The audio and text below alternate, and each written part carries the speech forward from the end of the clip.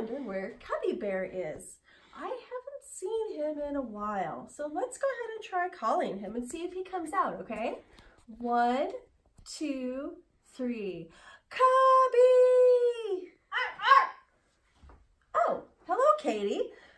We were hoping to have Cubbie Bear come to talk to us today. Have you seen him? Yes, I have. Cubbie, Timothy, and I were playing a game of catch with Timothy's friends, Mia and Will. Oh, that sounds like fun. It is. I love to play catch. I can catch the ball in my mouth when I jump high in the air. Let me show you my ball. Oh, wow. That's amazing, Katie.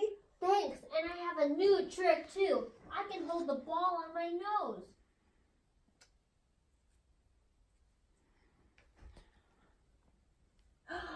Oh, that's a great trick, Katie. But I'm still wondering where Cubbie is today. Well, after we played catch, we just decided to play hide and seek. I am really good at that game too.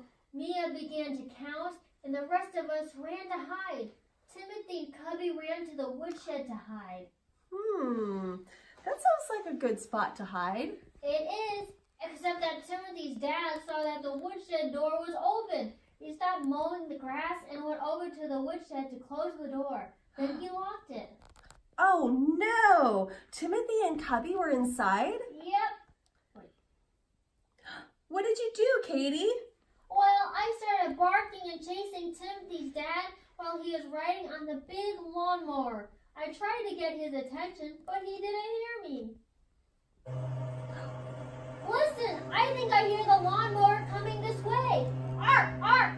I need to get Timothy's dad so he can help Timothy and Cubbie Bear. Oh, goodbye, boys and girls. Bye.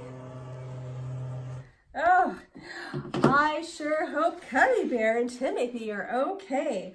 Well, we'll have to wait till next week to find out more. So, before Jesus went to heaven, he told his disciples to tell the good news to everyone. And so, Cubbies, do you remember this good news?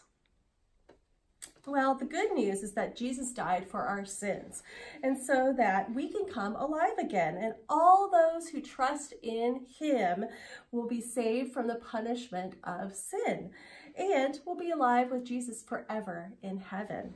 And so today you'll learn about how Paul and Silas spread the good news and their story in Bear Hug 25. Bye.